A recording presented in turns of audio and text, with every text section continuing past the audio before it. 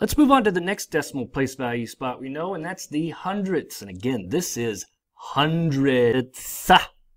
Don't forget that, hundredth. We're not talking about the whole number, we're talking about the decimal.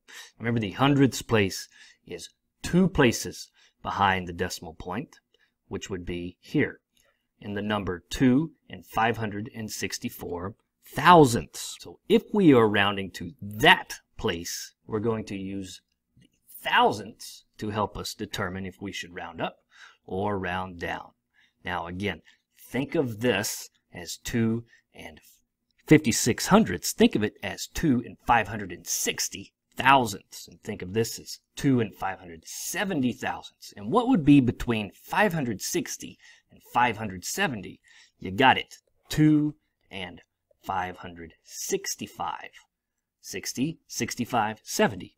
Simple. Now, where would this go on the number line? 564. Would it go on the left side or the right side? Well, it is less than 5. It means it would be on this side of the number line, and because it's on this side, we would round down to 2 and 56 hundredths. Let's look at one more. 182 and 55 thousandths. So let's round this to the nearest hundredth. I'm looking here. There's my hundredths place. Tenths, hundredths. We're going to look back to the thousandths. Now, what would 5 thousandths tell us to do? Well, because it's right in the middle, just as a rule, we always round up when this number or the next place value spot is 5 or more.